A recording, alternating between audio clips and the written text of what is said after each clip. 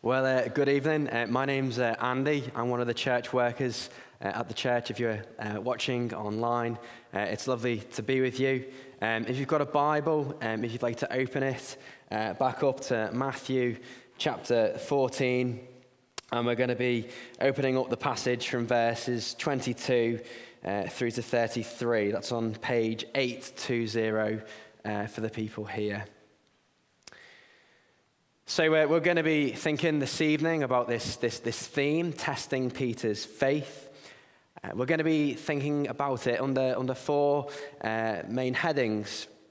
The first one is going to be Jesus plans out the evening. The second one is the object of Peter's faith. And the third one is Peter's response. And then the fourth and final is how all that we have looked at leads to Peter worshipping the Saviour King. So the first thing we're going to think about is just how Jesus plans out the evening. As Simon said, this comes straight after the feeding of the 5,000. And Matthew tells us that it was getting dark in verse 15. It was evening. And we see straight away in verse 22 that Jesus does three things. So the first thing that Jesus does is that he made the disciples get into the boat and go before him to the other side. The second thing that Jesus does is that we see him sending away, dismissing the crowd who had just enjoyed this wonderful picnic, which was provided by, in a sense, this little boy with his 5 loaves and 2 fishes, which Jesus turned into a feast. And then thirdly, the third thing that we see Jesus doing in verse 23 is he went up on to the mountain by himself to pray alone to his Father. And this is the setting for this episode in Matthew's gospel. All of these people are in the right place at the right time in order for Jesus to do exactly what he has planned for the evening. The stage is set for Jesus to teach his disciples and to test their faith, especially Peter's faith. So Jesus plans out the evening. It's just good for us to have that in our minds as we go through this passage. The second thing is the object of Peter's faith, the Lord of creation. So we see in the second half of verse 23 that when Jesus is praying on the mountain, that Matthew, one of the disciples, tells us that the boat is now a long way away from the land. And we know from John's Gospel in chapter 6 that they were at least 3 to 4 miles away. That's 6 kilometers. Now, Matthew really describes now in verse 24 personally what it was like to be on that boat. Remember that the gospel writer, Matthew, he was a former tax collector. He was one of Jesus' followers, and he was there that night. And Matthew tells us that the boat is being beaten. And you can also translate that word as being tossed about. He's saying the boat is getting thrown about all over the place. You can also use the word tortured as well, as he tries to just describe the terrible conditions that they were in. In verse 24, he says that the wind was against them. It was against them in the direction that they were going. In other words, they were going straight on into the wind. And the wind was causing these waves to push against the boat and to smash over the front of it, which the disciples felt the full impact of. If you've ever been in a boat and you've had that experience, you know what it feels like. But Matthew then informs us in verse 25 that it was the fourth watch of the night. And the fourth watch is a kind of time period that the Romans use, that Matthew is using here. And this is between the time of 3 a.m. and 6 a.m. in the morning, the fourth watch. And that means that the disciples have been out. We don't know exactly for how long. We don't know exactly when they left the shore, the beach. But it might have been for maybe 5 hours, maybe 6 hours, maybe more. But they're really tired. They're really exhausted. And Matthew tells us at this point that Jesus came to them. Verse 25. And that he did this in verse 26 by walking on the sea. And when the disciples see him walking on the sea, they are terrified. Literally, their spirits were struck with dread.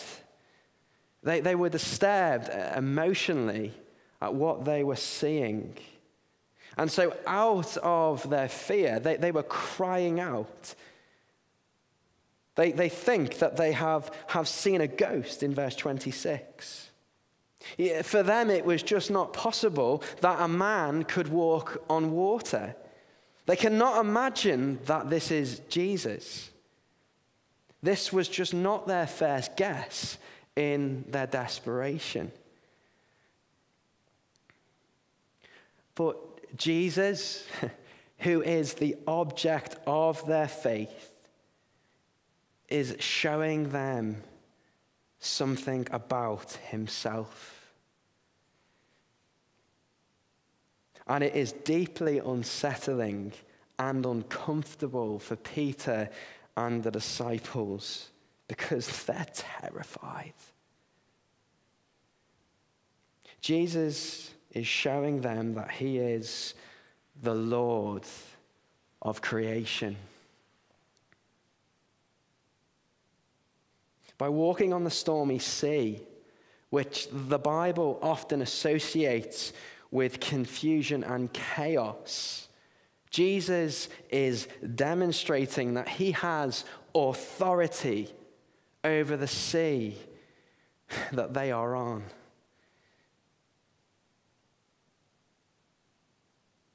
But there is something so much more here.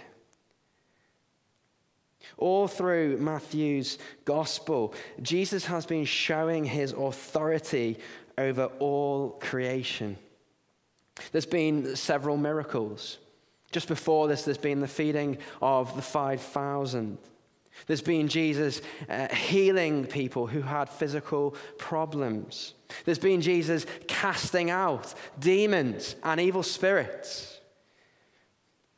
And these miracles, they witness to the fact that something remarkable, something huge is happening. In Matthew 4:17, Jesus says this. Jesus began to preach, "Repent, for the kingdom of heaven has come near." The kingdom of heaven, or the kingdom of God, is where God the Father rules through his king on earth over all creation. And all these miracles in Matthew's gospel, through all of these miracles, Jesus is saying and he's showing something to the disciples of the characteristics of this kingdom. He's giving them a taster of what it is like and what one day, when it is completely established, what it will be like. God has sent his Son to establish this kingdom so that he would bring all creation to its intended goal. What is the intended goal? Hold your breath. It is to bring all creation back to what it was meant to be. It is nothing less than the renewal of the whole universe. When all creation will in the future live happily under the happy rule of God's King, when righteousness and peace and joy will coexist in the new heavens and the new earth, then will God's kingdom be established. Then it will have reached its goal. And Jesus will do this through the salvation of a sinful people, by him dying on the cross. And he will be bringing lives of people who have had their lives ripped apart by sin, who have been lost in the darkness and have been without hope. And Jesus has come into the world to bring them back, and he will heal them, and he will transform them, and he will make them citizens of this amazing heavenly kingdom. And Jesus is that promised king, that son of David, that Messiah who will bring this kingdom to its purpose. If you're not excited, brothers and sisters, about this, you're not going to get excited about anything. It's wonderful. And as Jesus is walking on the water, this is a taster of what is to come. Jesus is challenging their small ideas and my small idea and your small idea of who he is. He's given them a far greater, more glorious picture for their eyes to feast upon. The object of their faith. And he is the object of your faith.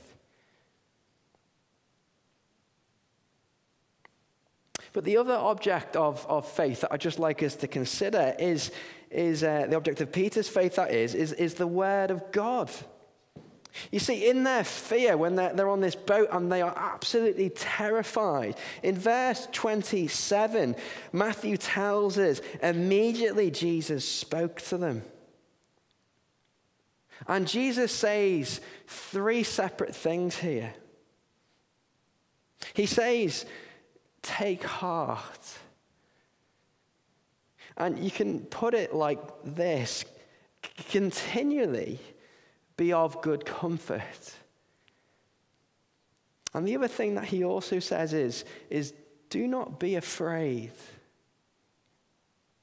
And the basis for these commandments is this. He says, it is I. And the reason why the disciples can be of good comfort and not be struck with fear is because of what Jesus is saying.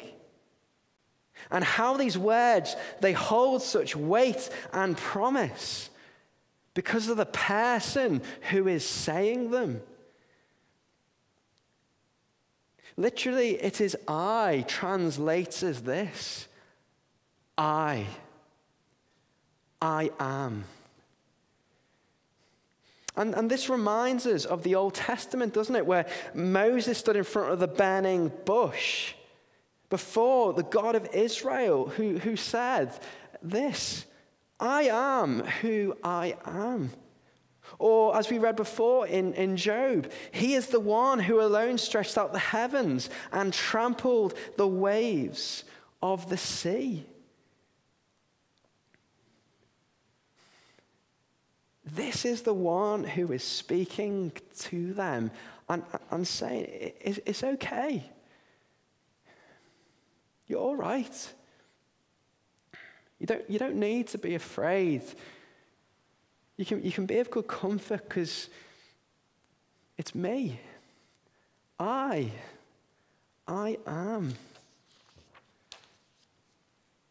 But let's just think about this response of Peter, response of Peter. We're going to look at this in two parts. We're going to think about the courageous faith that he shows firstly. We see this in verse 28. Peter answered him, "Lord, if it is you, command me to come to you on the water." And in verse 29, Peter hears this voice. Imagine him standing on the boat and he hears a voice from out in the sea. And the voice says this, "Come." And Jesus responds to what Peter says in verse 29, and he gets himself out the boat while the sea is still raging. And he walks on the water toward Jesus. And Peter, more than anyone, he knows that what the sea can be like. He's an experienced fisherman. He knows how dangerous it is. And at this stage in the night, it's probably quite dark. And he probably can't see all of who this person is, who's calling him. But Jesus' faith is not blind. Sorry, Peter's faith is not blind. It rests firmly and confidently upon the words of Jesus and the person of Jesus who has said them. Jesus, the King of creation, the King of the kingdom of God. And in Peter putting his trust in Jesus, Peter really is a wonderful model example of a disciple by taking Jesus at his word. If we can just think about faith just for a moment. Faith is received by hearing God's word. Faith is given freely to us by God. And it is through faith in Jesus that a person is saved. But we could also say that faith, or we could use the word trust, is active. It is something that we do. So trusting Jesus, it involves our will, it involves our convictions, it involves our whole person.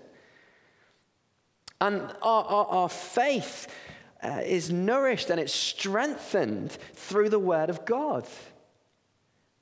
Our faith leads us to live out what we believe to be true, and it rises above challenging circumstances.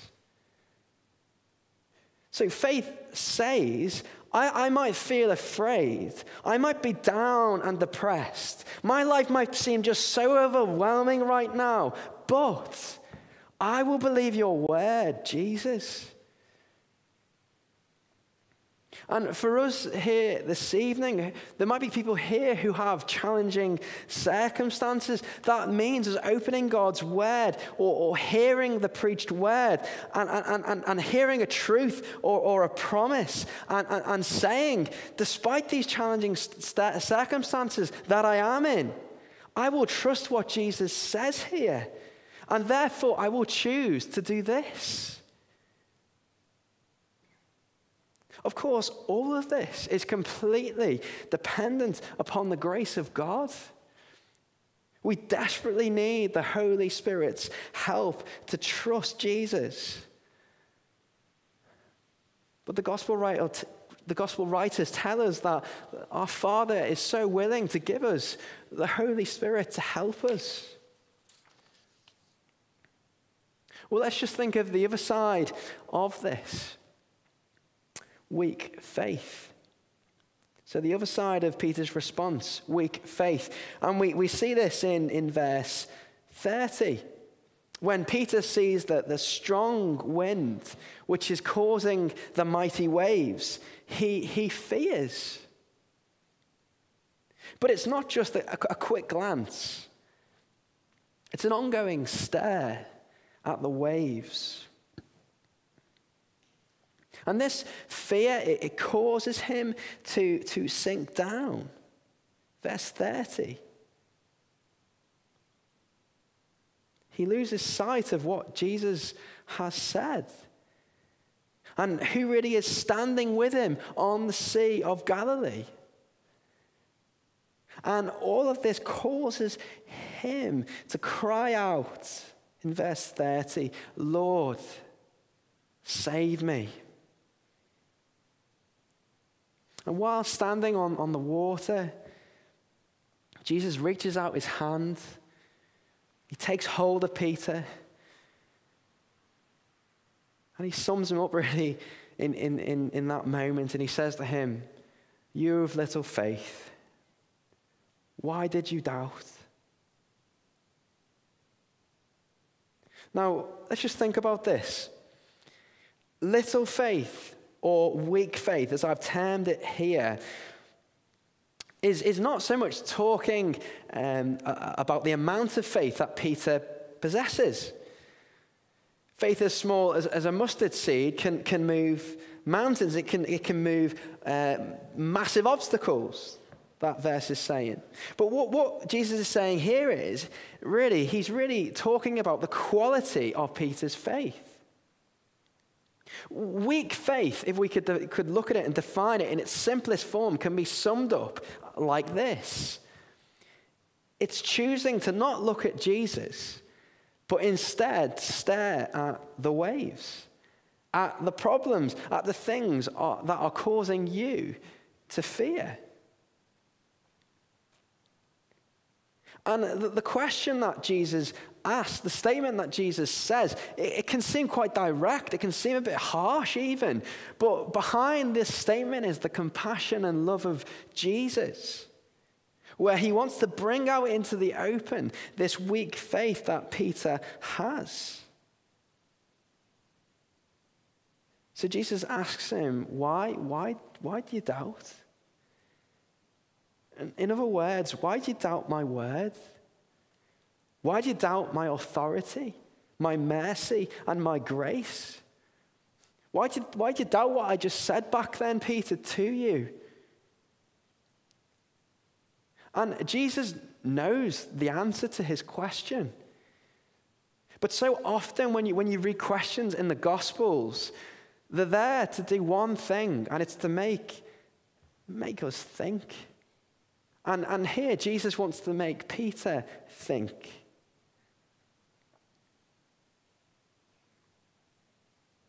Why do we stare at our problems and not look at Jesus? You see, the problem of the weakness of faith is not with Jesus. It's not with the object of faith. It's found in Peter, and it's buried deep within the sinful hearts of you and me. I mean, just think about the situation. It is silly to look at the waves, to look at the problems when the Lord of creation is standing right in front of you. It's silly for us to look at our problems when Jesus has given us some such wonderful promises and he has proved himself well and truly. So why did Peter look away from Jesus and look at the waves? This is not a simple question to answer. I think there's 3 reasons, and there's probably many, many more, and some of these reasons, they overlap. And maybe in some of these reasons, maybe you can see yourself in some of them. I think the first thing is because of the sin in his heart, which caused him to have unbelief in Jesus. Secondly, Peter's knowledge of who Jesus was at this point was not complete, or it was loosely understood. And thirdly, as a result of this kind of loose understanding of who Jesus was, Peter's faith did not have confidence or conviction in Jesus. It was faith, if I can use this expression, it was faith without teeth. And so Peter did not rest in the wonderful knowledge of the mercy of the sovereign King who is always able to help him.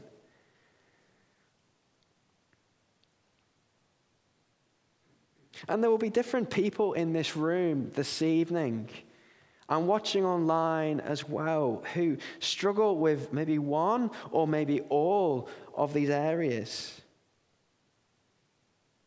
Maybe not all of the time, but for many others, there are just ongoing struggles. And I put myself in that category as well. But we shouldn't, in a sense, just put that underneath the carpet and just pretend it's not there. It's good to acknowledge when we have issues and have problems and have sin in our lives. We can confess it and we can deal with it.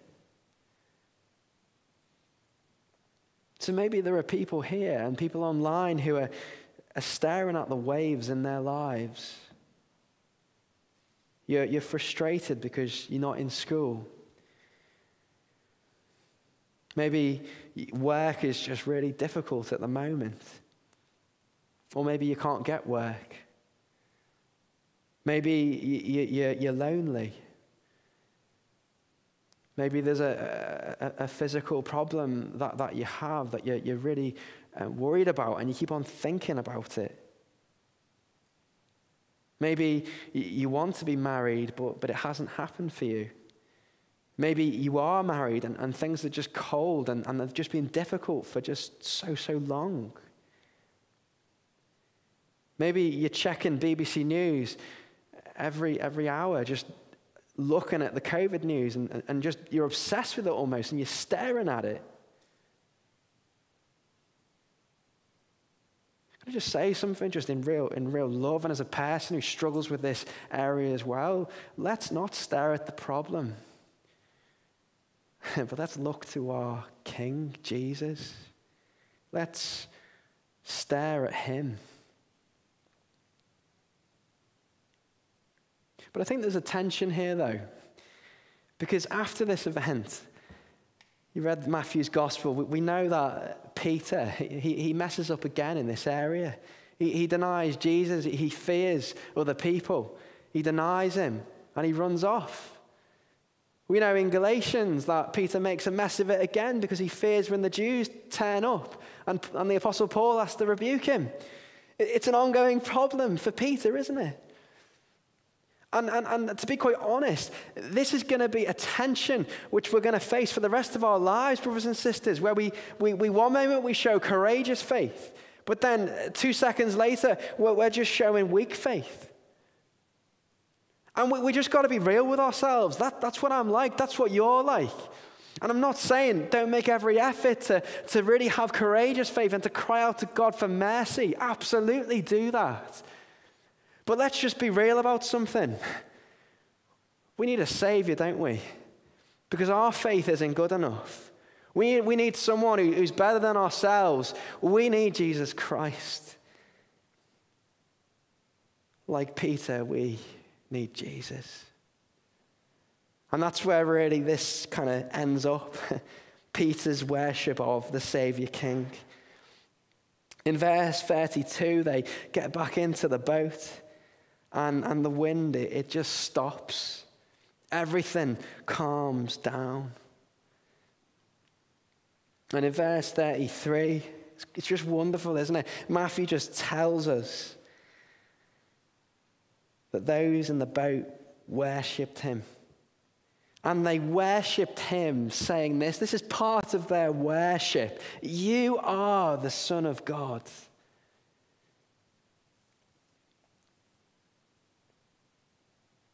They see something more now of the one who stands with them on the boat in the Sea of Galilee.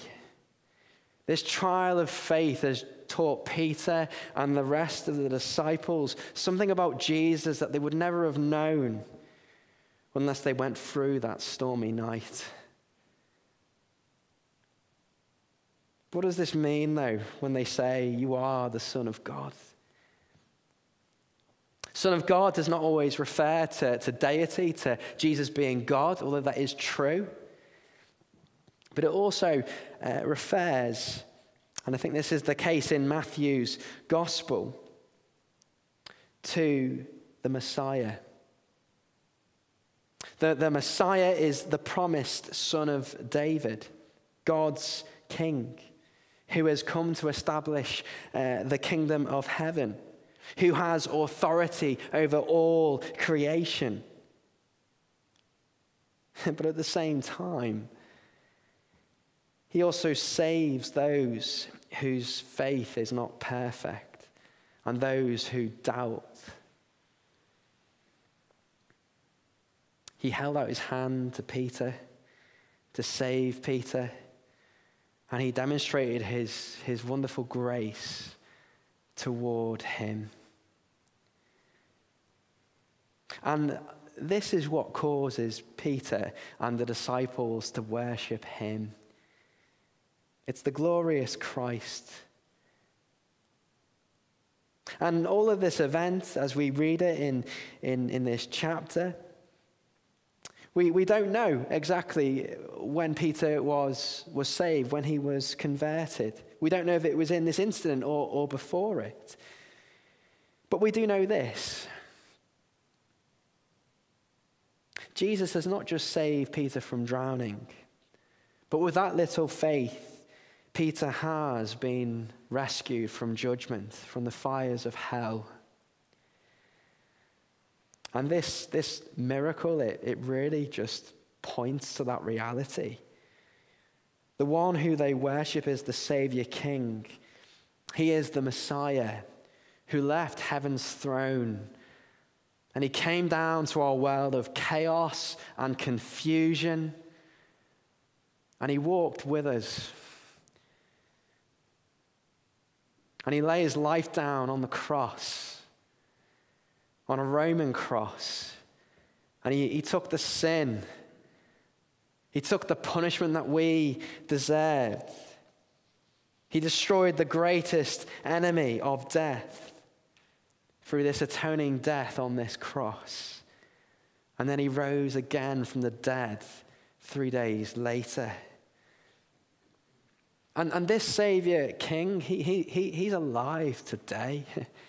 And he's in heaven right now, sat at the right hand of the throne of God. And he tells you right now, if you're watching this and you are not a Christian, to repent. That means to turn around from the life that you are living. From really just looking to yourself and trusting in yourself. And trusting entirely in Jesus.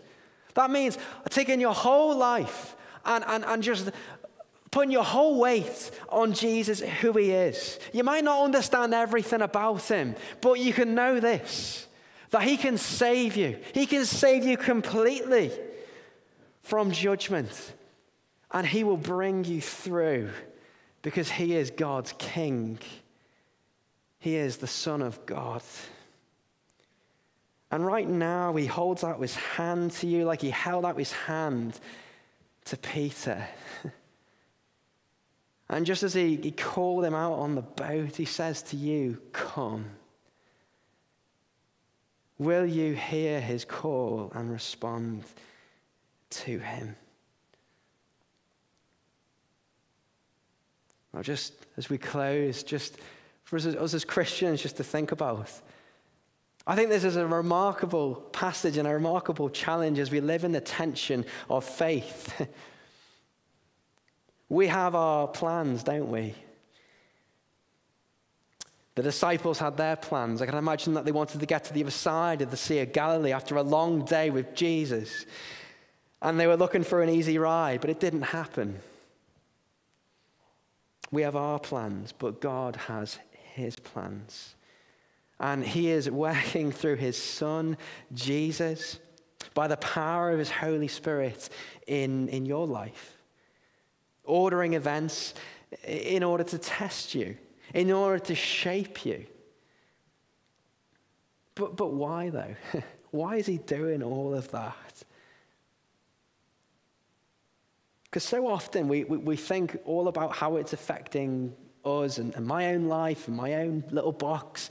But listen to why God is really doing it, why Jesus is really doing it. It's all for his glorious purpose, which you can be a part of. It's the increase of God's kingdom in the nations, in the UK, in Coventry. Let's go local. It's in Hillfields right now. And that increase means the redemption, the buying back, the rescue of sinners, of drug dealers, of prostitutes, of people who think that they have their lives all together, rich people in the city centre. It's those people that you can be a part of in this wonderful kingdom work, which is eventually going to lead to the renewal of the whole universe, which is going to be transformed into the new heavens and the new earth. And just as they worshipped on the boat, so we, as we are leaving this evening, you don't have to skip down the road if you don't want to, but really we should also, just as we are tested, as we are being shaped, the eye of faith, praising God for what he is doing in our lives, for his purposes, the extension of his kingdom for this amazing, glorious future. Isn't that wonderful? Isn't that a wonderful purpose to be a part of? An amazing kingdom which will impact eternity. Amen.